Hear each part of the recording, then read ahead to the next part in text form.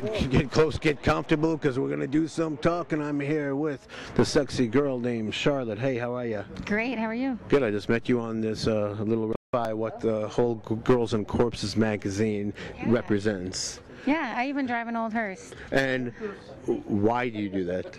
Because I love it and I love Cadillacs, and I always wanted a Cadillac since I was 5. It just happened to be a hearse once I got it. What kind of hearse do you have? It's a 1960. A 1960, so that's really old. Good shape? Yep. You have a, just for fun, a coffin in the back?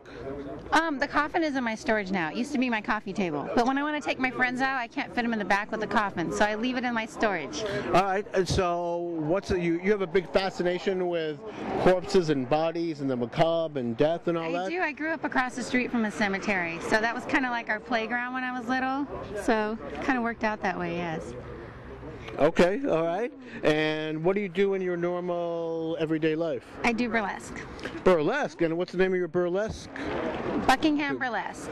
Buckingham Burlesque. And do you play around L.A.? Actually, when I perform out here, my show is out in Pomona, but when I perform out here, I perform with the Devil's Playground, with Courtney Cruz, at the Bordello, El Cid, a bunch of different venues. Oh, very good. How long you been doing burlesque? 20 years. 20 years? Yeah, I know. Man, you must have been about 10 when you started, 19. Maybe 9. Wow. looking smoking hot. Do you have a website or anything where people can see you? Yes. Well, it's a MySpace page, Charlotte's Parlor on MySpace. Okay, Charlotte. Or Buckingham Burlesque. I have that too. Yeah. Very nice. Let's get another shot of Charlotte, and we'll be back with some more. Nice to meet you, sexy lady. Oh, yeah. She's got the licks, tricks, and the fingertips.